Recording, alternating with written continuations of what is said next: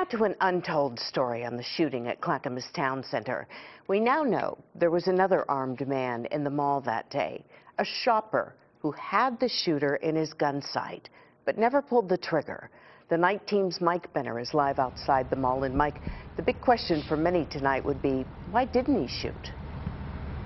And Tracy, he understands that is a question a lot of people will be asking tonight.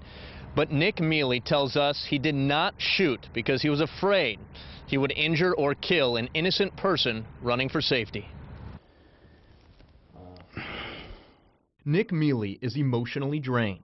The 22-year-old was at the Clackamas Town Center with a friend and her 4-month-old baby when a masked gunman opened fire. I heard 3 shots and I turned and looked at Casey and I go, are you fucking serious? And she looks at me and she goes, yeah. As the friend and baby hit the floor, Meli, who has a concealed carry permit, positioned himself behind a pillar. He was working on his rifle and he kept pulling the charging handle and hitting the side. The break in gunfire allowed Meli to pull out his own gun, a Glock 22, but he never took his eyes off the shooter. In my mind, I kept saying, like, drop it, drop the gun, you know. And when I drew up, I got tunnel vision, and all I saw was my front sight on his head, and I was indexing, and as I was going down, I was going to pull.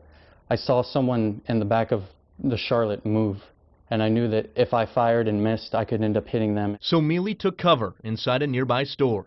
He never did pull the trigger, and he stands by that decision. I'm not beating myself up because I didn't shoot him, but I know that after he saw me, I think the last shot he fired was the one that he used on himself. The gunman was dead, but not before taking 2 innocent lives with him, and as Meli points out, taking the innocence of everyone else. I don't ever want to have to see anyone that way ever.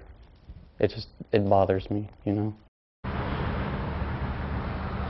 It just so happens that Nick Meli is a former security guard at this mall of all places. He left in August for another security job. He tells us his ultimate goal is law enforcement. Back to you. What a tough decision he had to make in a split second. Mike Benner, thank you.